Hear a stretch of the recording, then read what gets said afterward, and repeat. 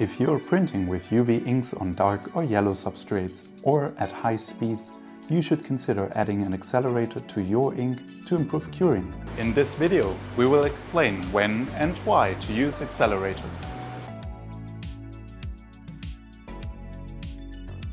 Dark and yellow substrates absorb a lot of UV light during the curing process of UV inks. As a result, the ink may not dry as well as on other substrates. This has a negative effect on the adhesion of the ink. Insufficient drying can also occur when printing at high speeds and when the ink system is not exposed to UV light long enough. Accelerators add photoinitiators to the printing ink.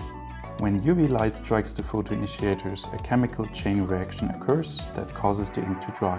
UV inks already contain photoinitiators, so you only need to add a small amount of accelerator to improve the curing of the ink. Marabou offers 5 different accelerators. They differ in the degree of flexibility or gloss. For example, the ink on a tube needs more flexibility than the ink on glass. To find the ideal accelerator for your print job, refer to your ink's technical datasheet.